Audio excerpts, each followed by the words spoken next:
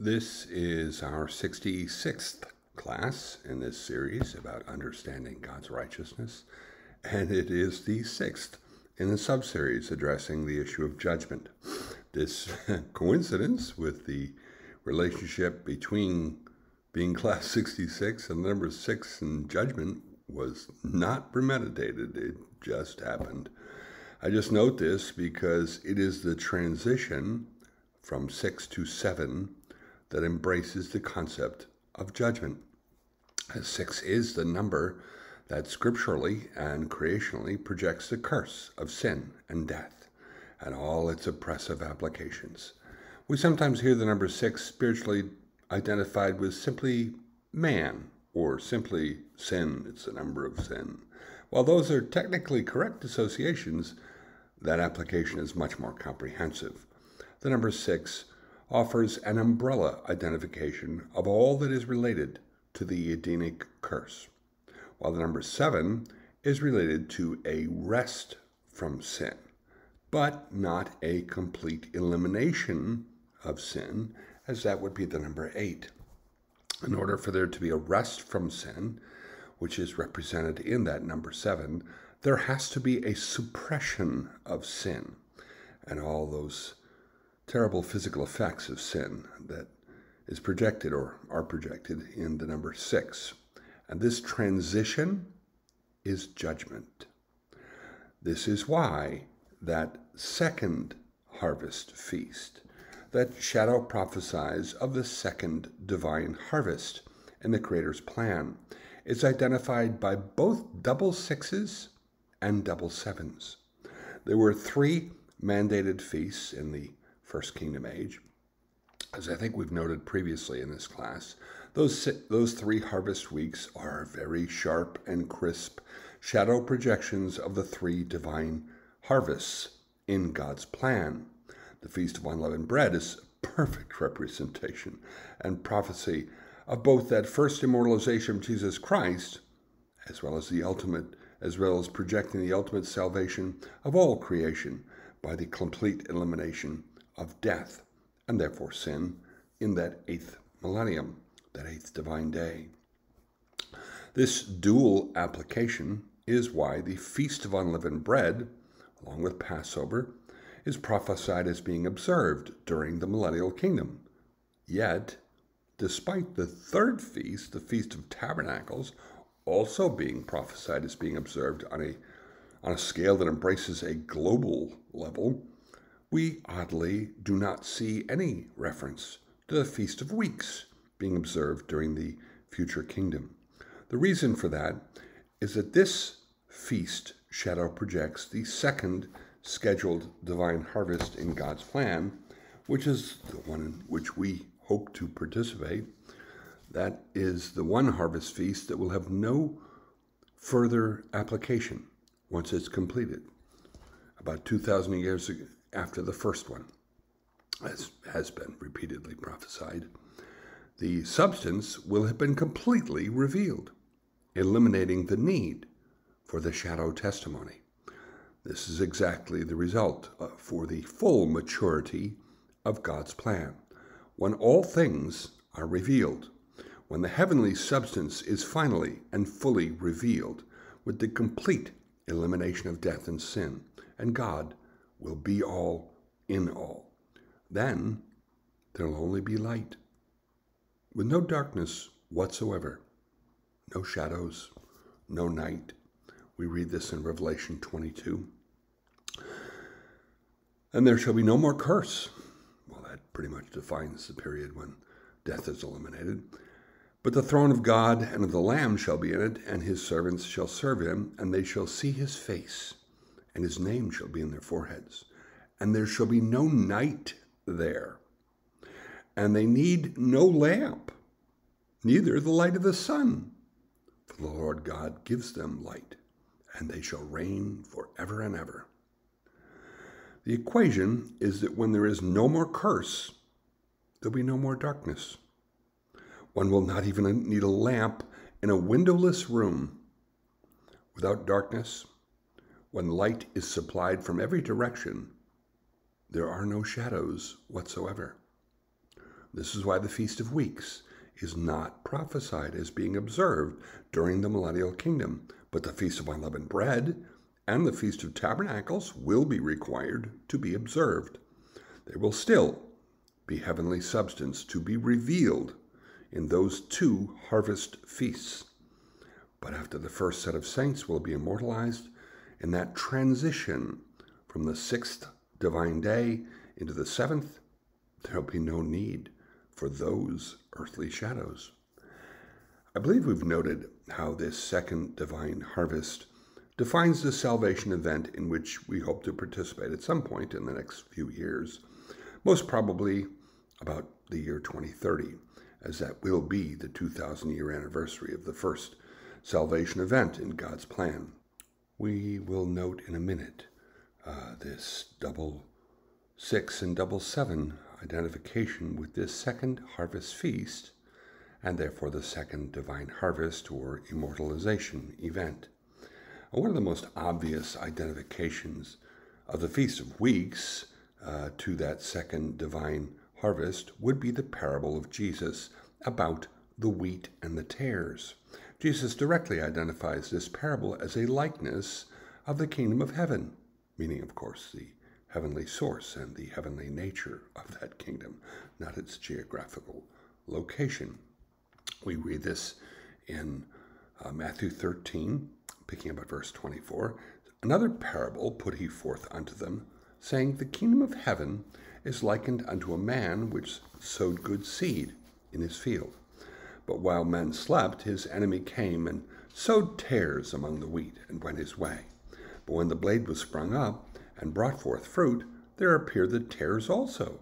So the servants of the householder came and said unto him, Sir, didst not thou sow good seed in your field?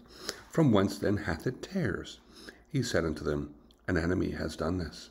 The servants said unto him, Wilt thou then that we go and gather them up? But he said, Nay, lest while you gather up the tares, you root up also the wheat with them.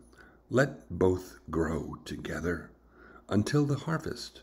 And in the time of harvest I will say to the reapers, Gather you together the tares, and bind them in bundles to burn them, but gather the wheat into my barn. This parable of the kingdom is defined as the wheat harvest. Now this was the specific harvest of the Feast of Weeks. Sadly, this is often not recognized in our community.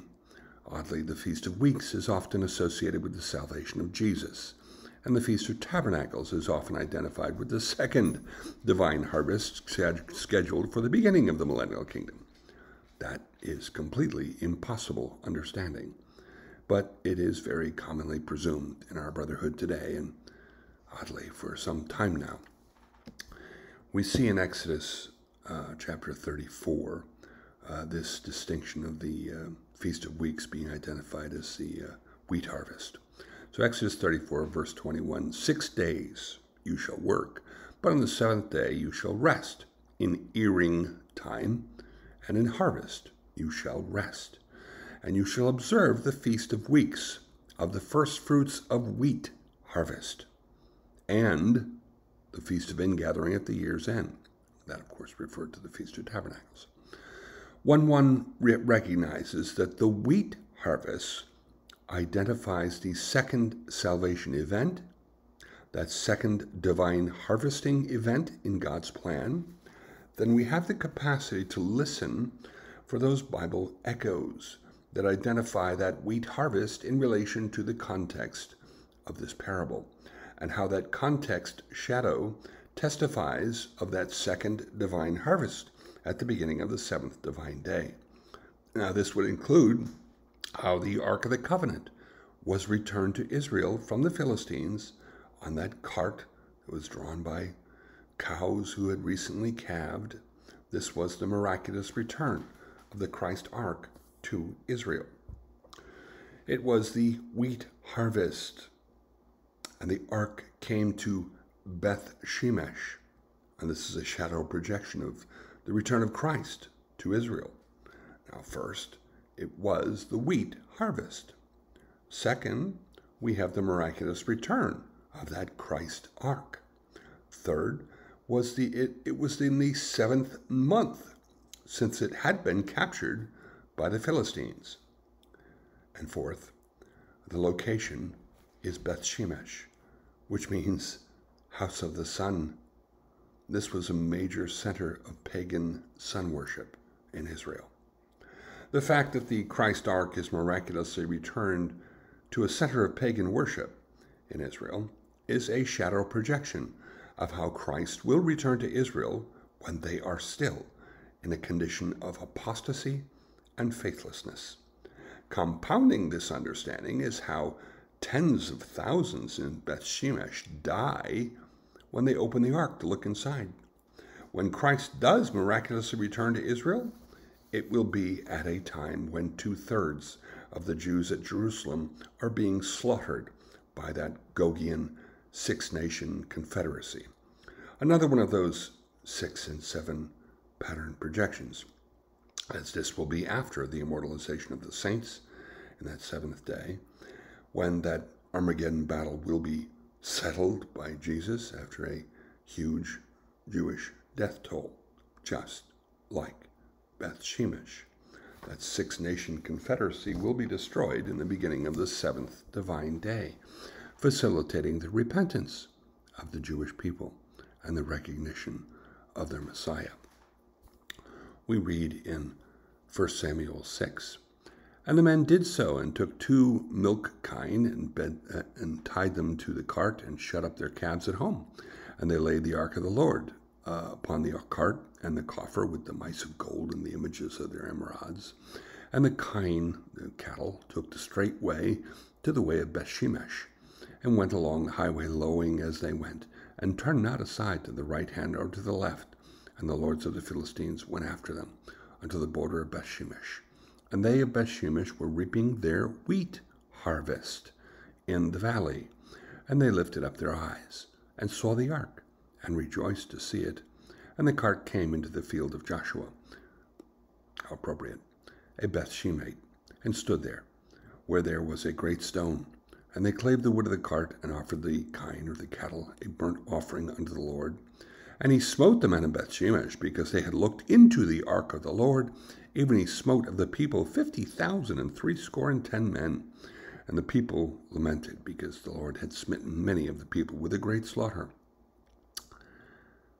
The pinhole observation of that event being time-stamped as the wheat harvest is what opens up that shadow representation of the substance of the event surrounding the return of Jesus Christ.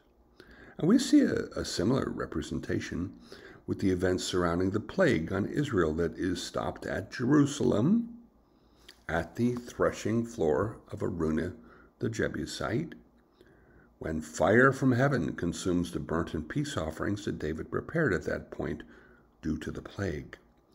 That location that was subsequently chosen for the construction of the temple that the son of David would build, this was also identified as the time of wheat harvest, which associates these events with the Feast of Weeks and Christ's parable of the wheat and the tares representing the kingdom.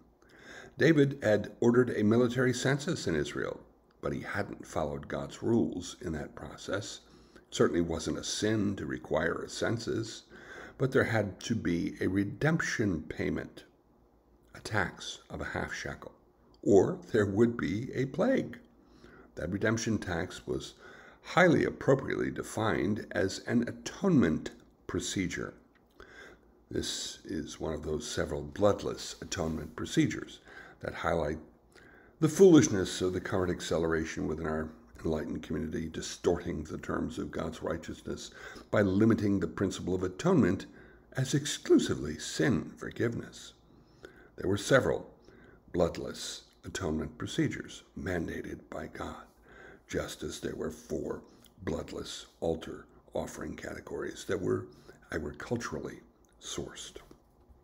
So we read in Exodus chapter 30, picking up at verse 11, "And the Lord spake unto Moses, saying, When you take the sum of the children of Israel after their number, Then shall they give every man a ransom for his soul unto the Lord, when you number them, that there be no plague among them, when you number them. This they shall give every one that passes among them that are numbered, half a shekel, after the shekel of the sanctuary, and a shekel is 20 gerahs.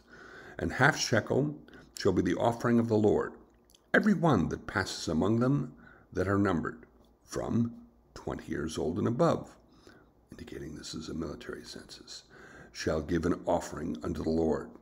The rich shall not give more, the poor shall not give less than half a shekel, when they give an offering unto the Lord to make an atonement for your souls. And you shall take the atonement money of the children of Israel, and shall appoint it for the service of the tabernacle of the congregation, that it may be a memorial unto the children of Israel before the Lord, to make an atonement for your souls. So it wasn't wrong for David to ask for a military census, but it was wrong for him not to require that half shekel tax for everyone being counted. That half shekel tax is defined as qualifying as an atonement for the lives of those counted. That distinction is repeated, so this atonement identification cannot legitimately be discounted. Let's also note that the consequence for imposing a military census, counting those 20 years old and older, without requiring that atoning half shekel tax, was suffering a plague, which is exactly what happened as a consequence to David's census, for which no half shekel tax appears to have been required. So David realizes he made a mistake, and yes, there is an application in simply trusting in God's military support, so that it doesn't really matter what a military census reports. God can save with many or with few. He'd already demonstrated that many times in the history of the enlightened community. But as wonderful as David was as a brother in the truth, he did have ego issues surfacing at times, such as that affair with Bathsheba and the death of his friend Uriah, as well as this unnecessary military census that resulted in a terrible plague. So in this context of this series of events, we have a timestamp of the wheat harvest, which is once again the timing of the Feast of Weeks, which is a shadow projection of the second salvation event in God's plan. In 1 Chronicles 21, picking up at verse 18, we read, Then the angel of the Lord commanded Gad to say to David that David should go up and set up an altar unto the Lord in the threshing floor of Ornan the Jebusite. And David went up at the saying of Gad, which he spake in the name of the Lord. And Ornan turned back and saw the angel, and his 4 sons with him hid themselves. Now Ornan was threshing wheat. Excuse me. Ornan was threshing wheat. This was the time of the wheat harvest, the timing framework for Christ's parable of the kingdom, the harvest of the wheat and the tares. The same timestamp for identifying that second harvest feast, the Feast of Weeks. Once again, we have a situation where many Israelites are dying, but there's a miraculous salvation that stops those deaths at Jerusalem, and this is before the conclusion, before that third day of the plague, which is also a parallel to that second immortalization, which is also before the third day, or actually at the beginning of that third day. The third day is from the first salvation event of Jesus of Nazareth, of course.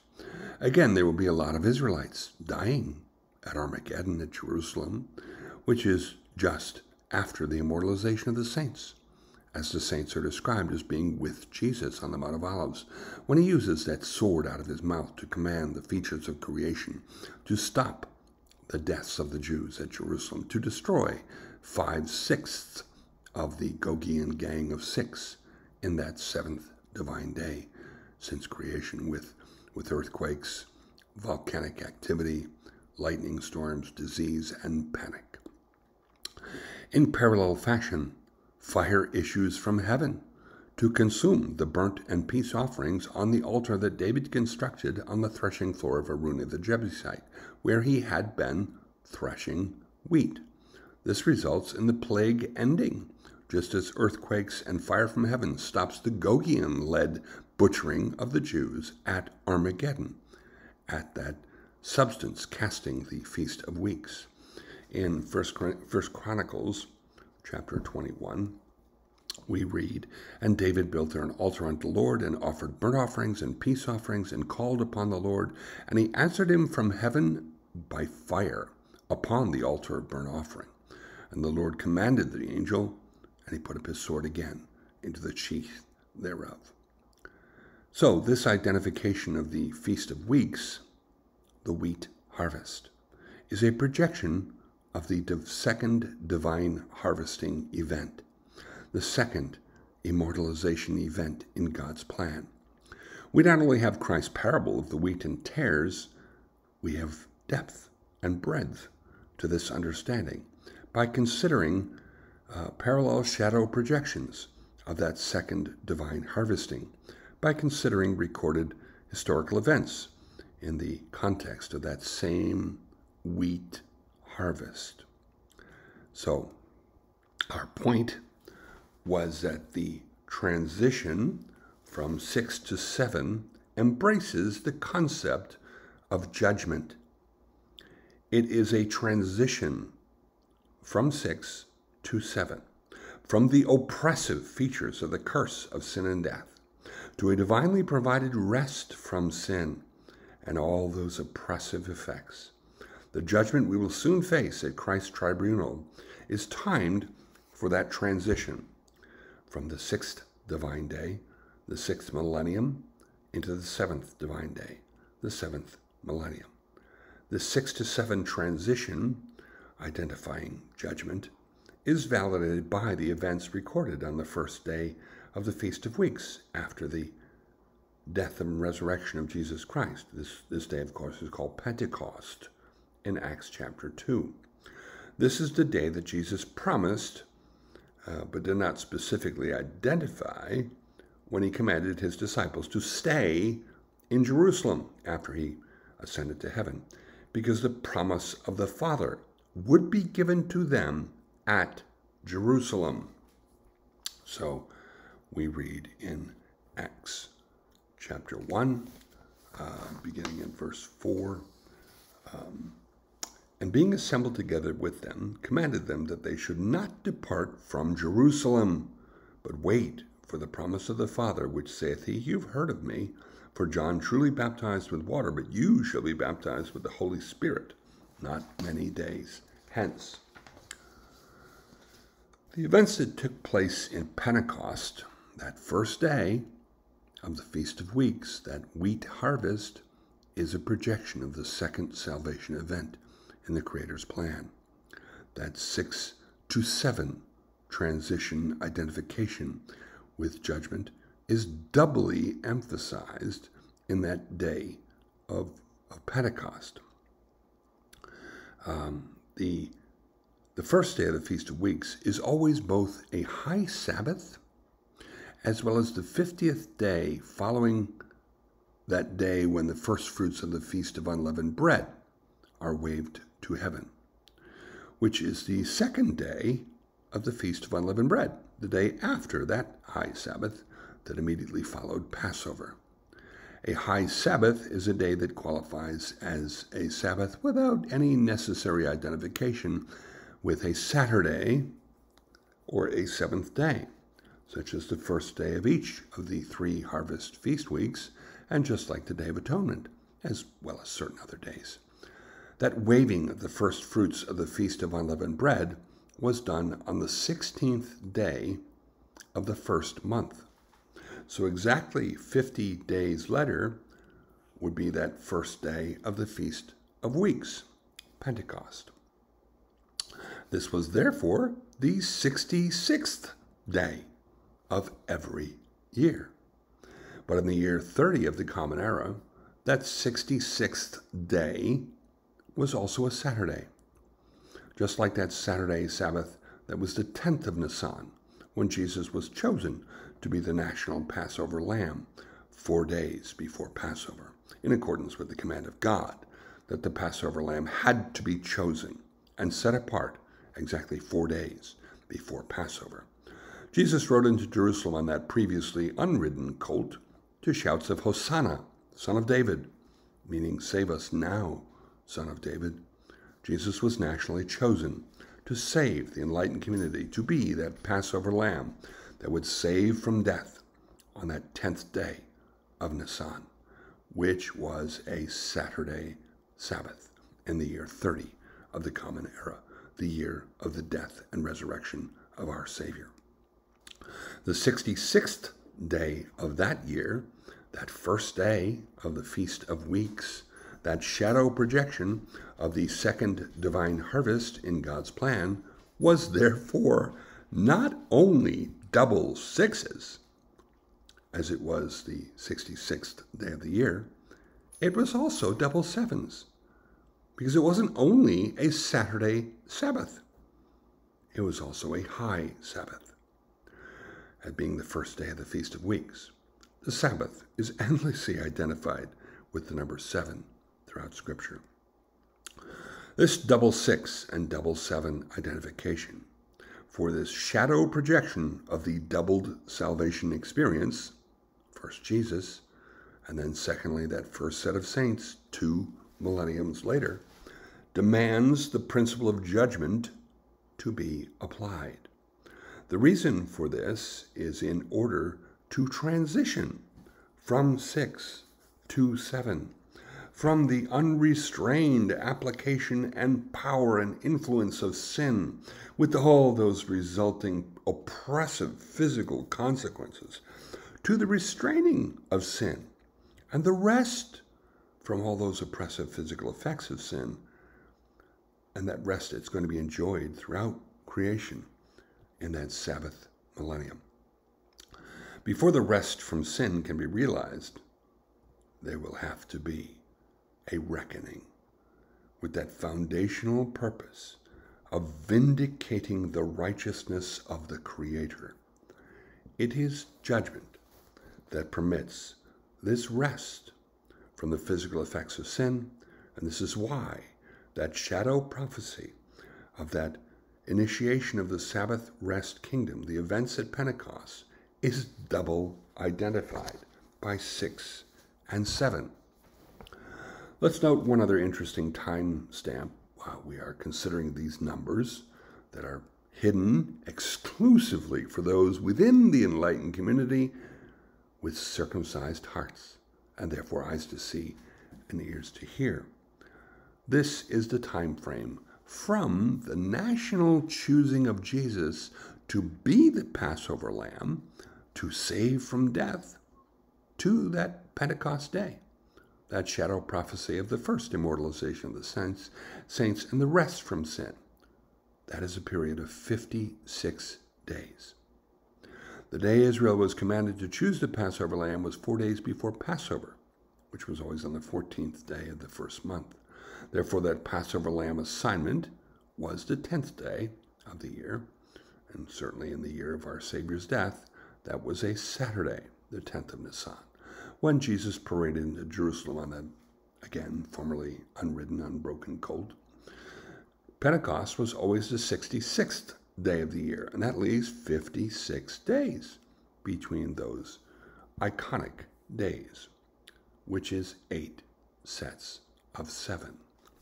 Now that should be a familiar number pattern. This 7-8 timestamp courses all through Scripture. The 6 to 7 progression highlights judgment and the progression from sin's oppression to the divinely provided rest from sin, resulting from the vindication of God's righteousness. The 7-8 progression basically represents the progression from that rest from sin to that complete elimination of sin and all those oppressive consequences of sin, of which death is the most oppressive of all those consequences.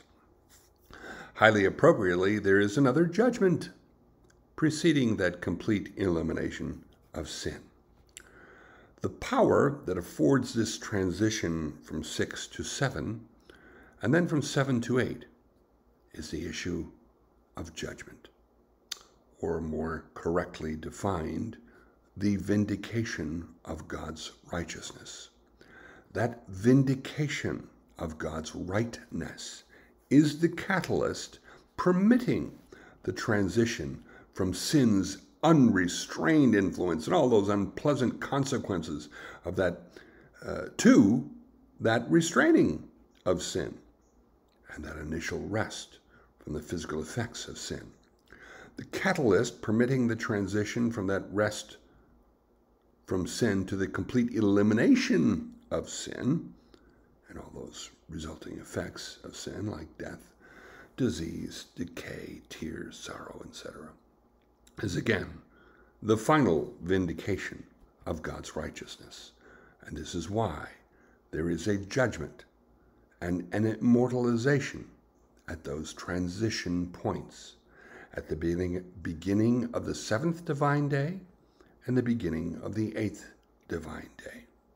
This is why the first resurrection of the saints is expressed in Hosea 6 as being after 2 days and on the 3rd day, indicating 2 divine days, 2,000 years after the first resurrection, and on the 3rd day following that first resurrection, indicating the beginning of the 7th divine day, the Sabbath rest millennium. This is also why that second resurrection is expressed through the promise to reality timestamps of the 3 transfiguration accounts as being after 6 days, therefore identifying the beginning of the 7th day. But then Luke's account of the transfiguration presents that timestamp from promise to fulfillment being about 8 days, which is a reference to the 3rd immortalization event in that 8th divine day.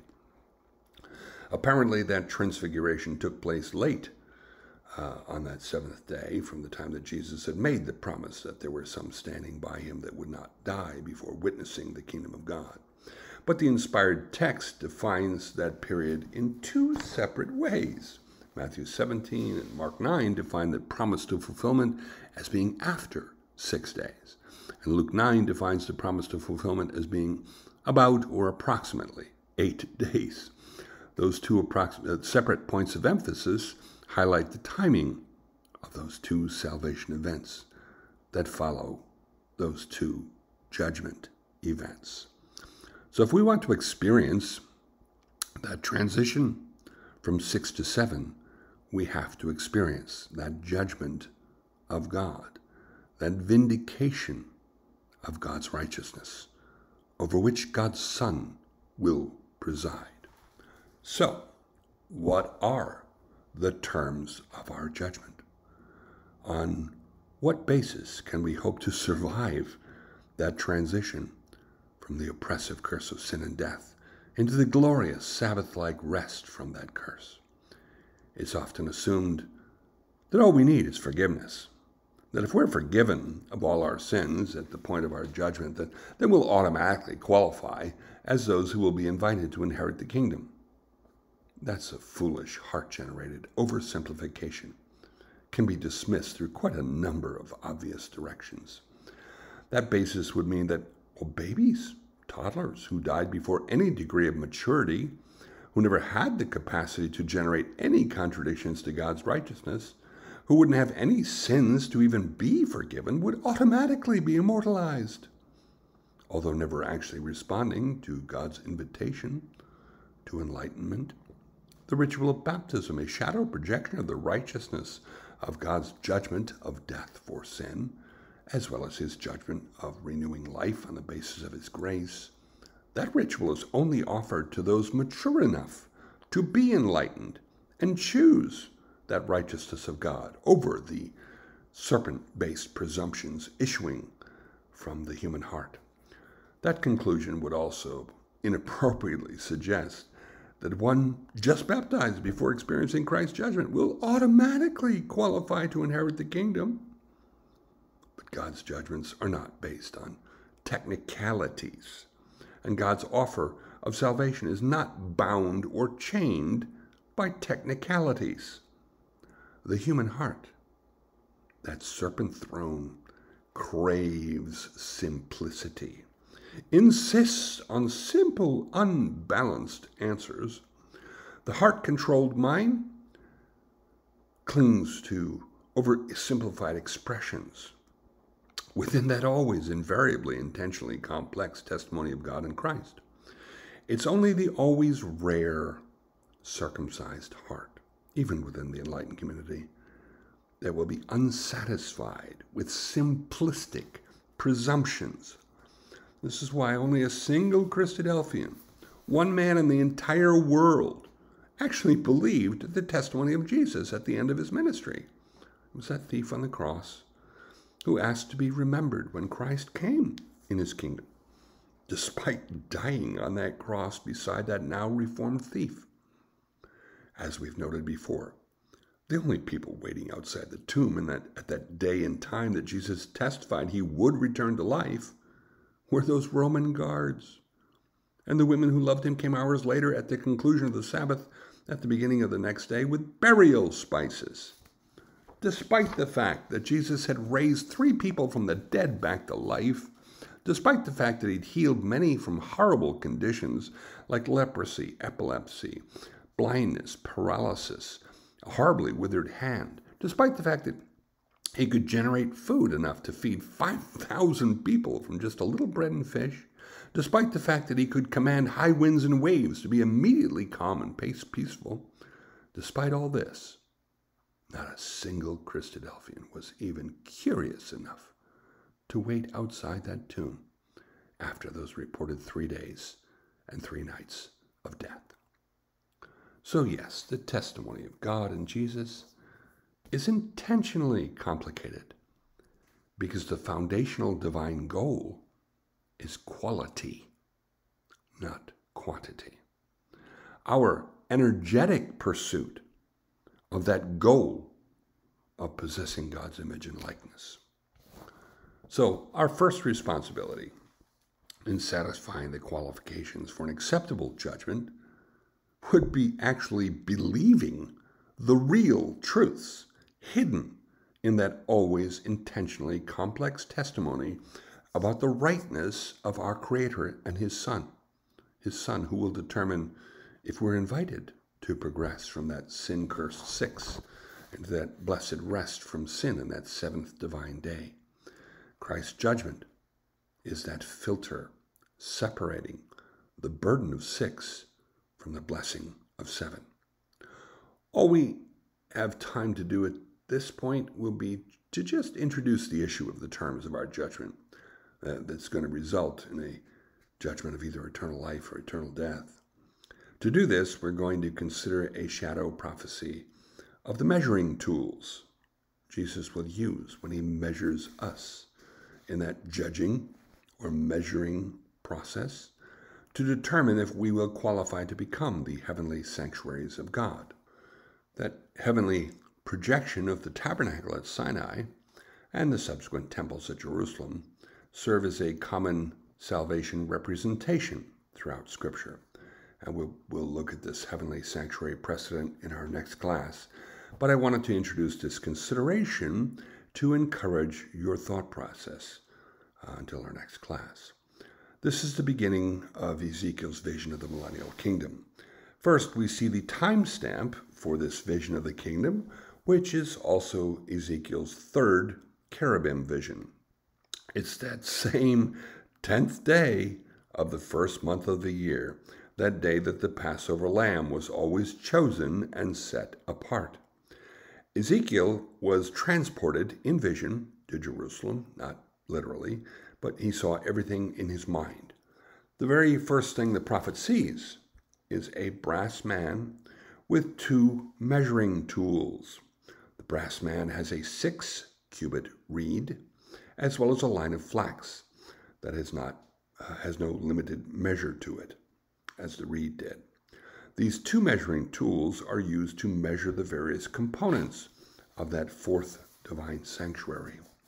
These 2 measuring tools of the brass man project the 2 basic categories of judgment, of measurement, that we will face at Christ's tribunal, that portal, that doorway between 6 and 7. These are sin and righteousness. Our lives are going to be measured to see how we have avoided sin and reconciled sin, and how we have understood and demonstrated God's righteousness in all that we have said and done and thought. So in our next considerations, we will begin to examine the terms by which we will be judged by Jesus Christ and the angels to determine if we will become the eternal companions of Jesus and hopefully be made like unto the angels.